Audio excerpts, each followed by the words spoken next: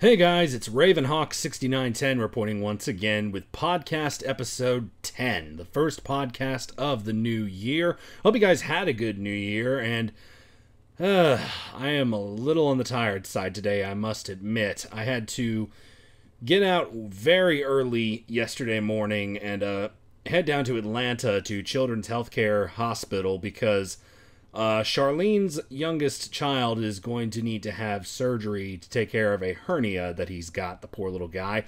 So, if you could just keep Charlene's youngest in your thoughts and prayers, I'd really appreciate that. However, after we finished up at the hospital to get the appointment set up, we then headed over to Legacy Station.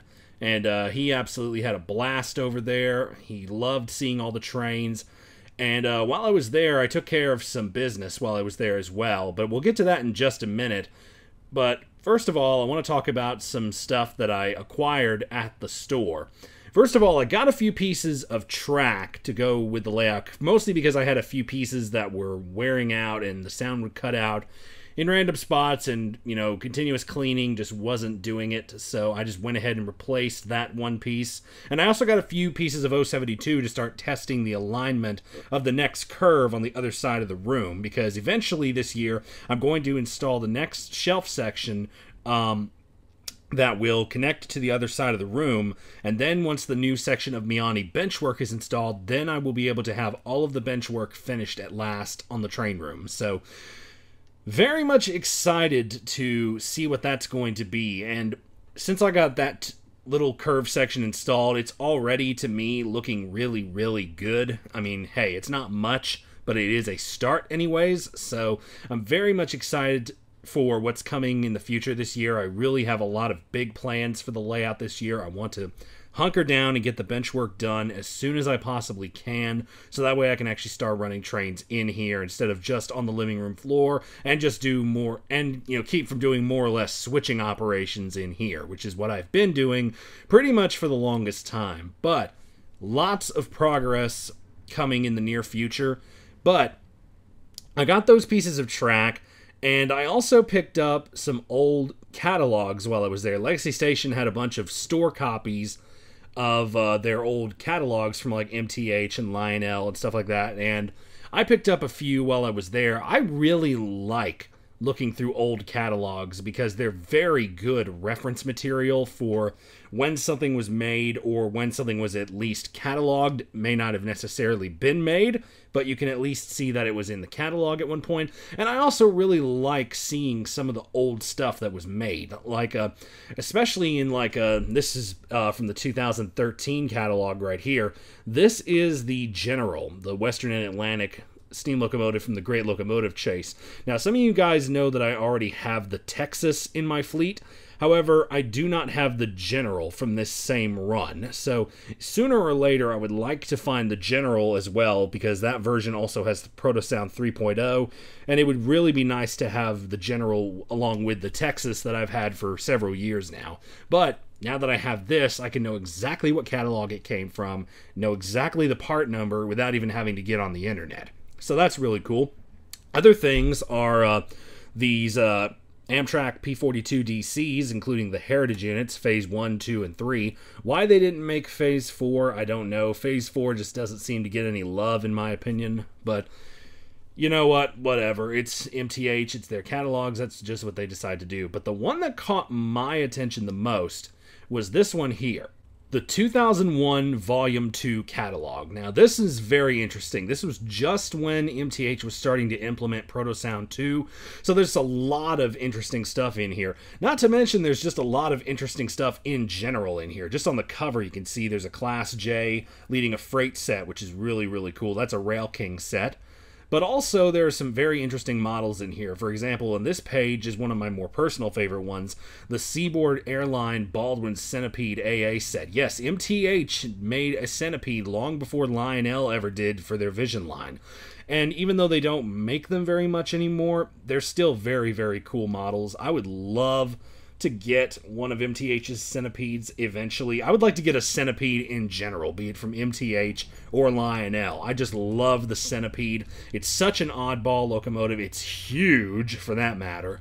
But it is just such a cool locomotive in my opinion. And then also in this catalog, if we move on to the passenger car section, you can find Amtrak superliners that are of very interesting variety. For example, you can see the California service up on the top, but there's also the Cascades one. Now, that should look a little familiar because I have a Cascades superliner car. And yes, I'm well aware that the Cascades trains are Italian-designed Talago trains, but no one is probably ever going to make a Talago train in O-scale, and if they do, it's going to be ungodly expensive. So, you know what?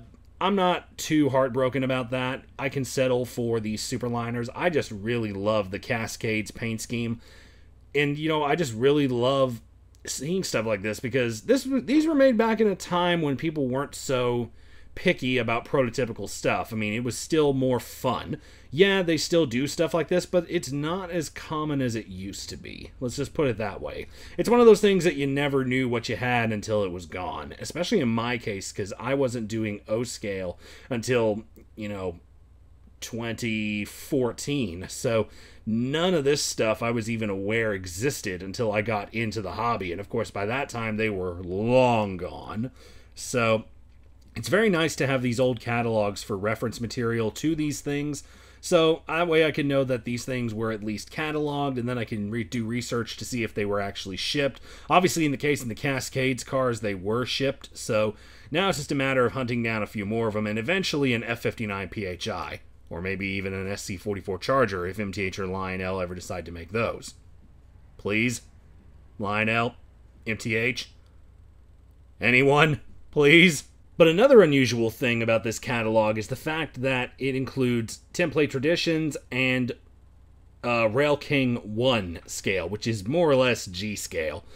But what caught my attention more than anything was this abomination, which I did not know had been made by MTH at any point in time until I saw it in this catalog. This is the number 400 AE standard gauge steam locomotive. This is an articulated 2662 steam locomotive, and holy crap, this thing looks awesome. Obviously there was never any articulated steam locomotives made during the pre-war or the post-war period, so it's very nice to see MTH, the fact that they took creative liberties with this stuff, which this is not the first time they have done this. They've also made different pieces of rolling stock as well. For example, they made a bay window caboose a couple years back, as well as a few other things, like I believe they made a wheel transporter car, something like that.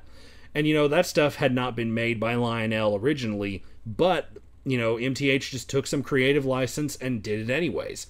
And this, by the way, was not during the time that Lionel and MTH had the licensing agreement, so this is not a Lionel corporate tinplate item. This is an MTH tinplate traditions item. So if you search Lionel corporate tinplate, you're not going to find it that way. You need to search MTH tinplate traditions, and I do believe this model shipped. But considering this engine was cataloged in 2001, I imagine it's going to be rather hard to find if you're into that kind of thing. And who knows? Maybe one of these days if I find one at a train show and it's the right price, I might grab it for myself, because that is such an oddball. And you know me, I love my oddball stuff for sure. But anyways, let's get back on subject as to why I was at Legacy Station in the first place. And that was to drop off one of my models to get fixed. More specifically, I dropped off the Southern Railway 630 to get fixed. Yes, I'm finally getting around to getting the 630 fixed. So, for those of you that don't know, when I bought the 630 last year, I got it from eBay. Got it from someone who was selling it on there. Got it home, test ran it, it ran just fine, and then 15 minutes after starting to run it, it broke. And what I believe happened was the piping that leads from the smoke unit to the whistle steam smoke effect leaked. And when it leaked, it caused smoke fluid to go down on top of the motor, potentially causing the motor to short out. I don't know for sure, but that is just the most educated guess that I can make.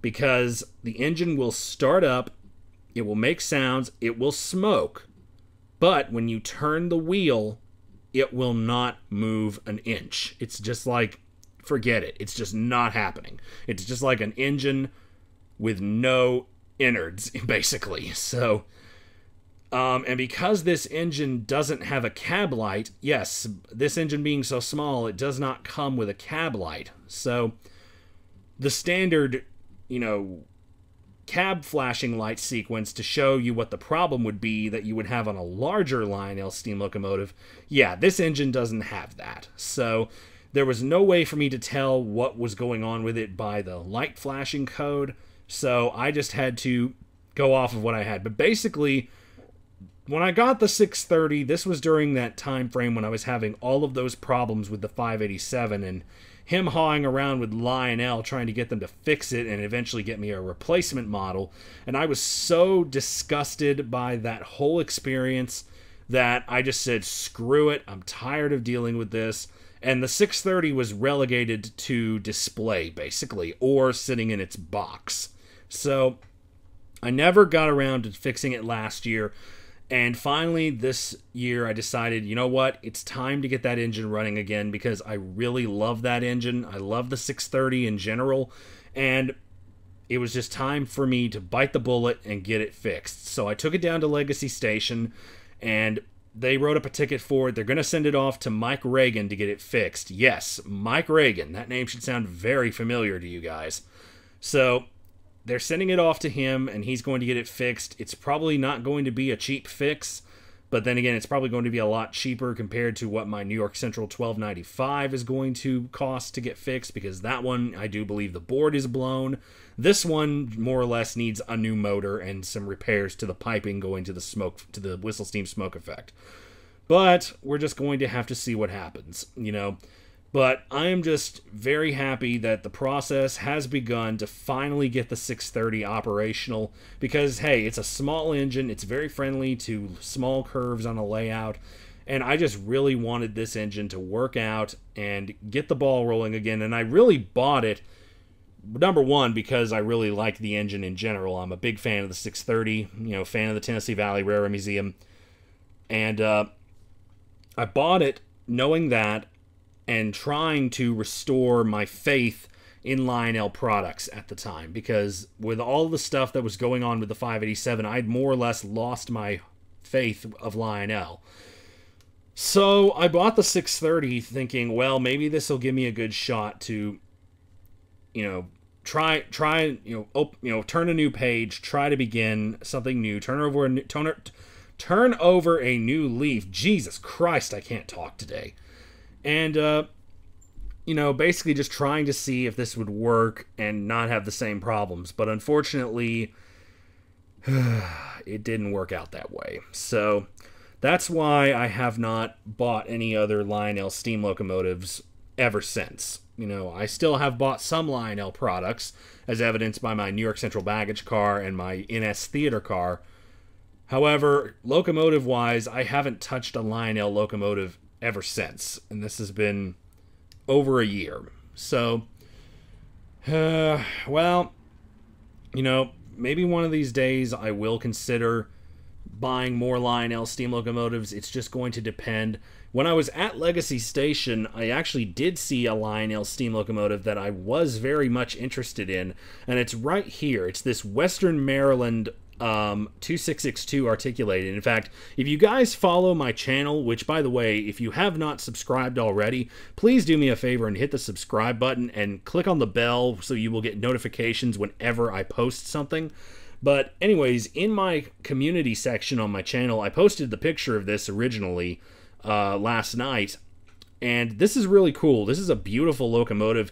The only thing that gripes me about it is the fact that in the catalog, Lionel had just a general photo of this engine. And what I mean by that is it was just a computer-generated image. It wasn't an actual model, but the catalog photo had two headlights on the engine. There was one mounted on the face of the boiler front, and there was one mounted on the chin, if you will, below the boiler front. So you really had no idea where the headlight was going to end up. So that's why when I found out they had one of these, I was going to check it out to see where the headlight was, because if it was a face-mounted light, I like that very much compared to the chin-mounted lights. However, as you can see here, it was indeed a chin-mounted light. However, this is still a very fine locomotive. I do love the Western Maryland. It's sort of been one of those railroads that has sort of been, I've sort of been a closet fan of it, really. You know, it's not really something that I model, but I've always been fascinated by it. So, kind of like the Baltimore and Ohio, if you will. You know, one of the sayings I like to say, if, and forgive me, I stole this from a Trains Magazine DVD, but you know, if the Pennsylvania Railroad was Coke and the New York Central was Pepsi, then the Baltimore and Ohio and the Western Maryland would be like RC. You know, everyone's second favorite railroad, if you will. But don't say anything of the sort to a true B&O fan. Anyways, but, you know, maybe one of these days I'll get brave enough and buy another Lionel steam locomotive, and hopefully it won't have nearly as much problems as I had. You know, I just had a really big string of bad luck back then. So, and looking at the New York Central Niagara that was released recently, from what I can gather, those things are fairly problem-free. So maybe Lionel is finally getting their stuff together. I'm not entirely sure, but we'll just see. You know, I really want to have my faith restored back into Lionel products. So, but anyways, I'll stop rambling because I know I do that a lot.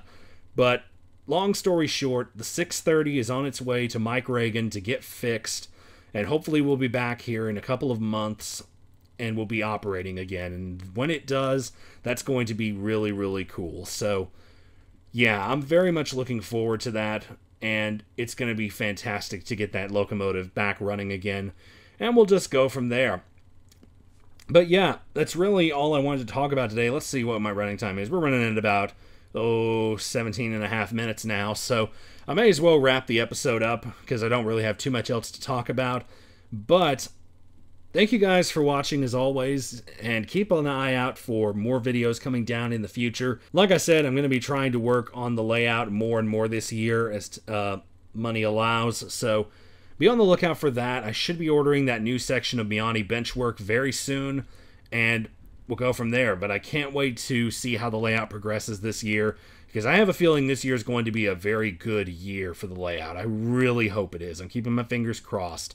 But anyways, I'll get off my soapbox now. I'll stop yapping. So thank you guys so much for watching as always, and I will see you guys in the next episode and down the road. This is ravenhawk 6910 signing off.